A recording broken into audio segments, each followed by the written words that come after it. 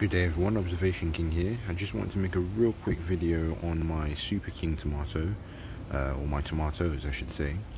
I had actually grown these earlier on this year, but didn't expect anything to come from it considering how slow and how poor my crops were this year.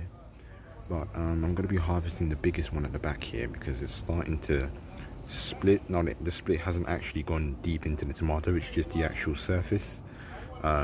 But it's happened on both sides, so I'm going to be harvesting these right now and then we'll bring them inside. So this was what I got from the plant, as you saw outside. This variety is actually called Super King, and I'm actually quite pleased that I got something from it, because honestly those two tomato plants were not actually growing very quickly at all.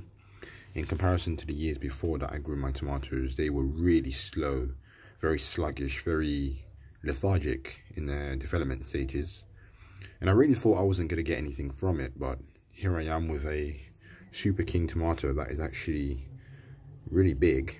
You can see that's a lot bigger than my cherry tomatoes that I used to grow, and one that is slightly smaller. I never used any fertilizer. Well, I used it once, beg your pardon. I used a fertilizer once on these tomato plants, but because I figured that nothing would have happened, I didn't bother to add more. Otherwise this second tomato could have actually been bigger, but that's what I got. So that's it, and thanks for watching.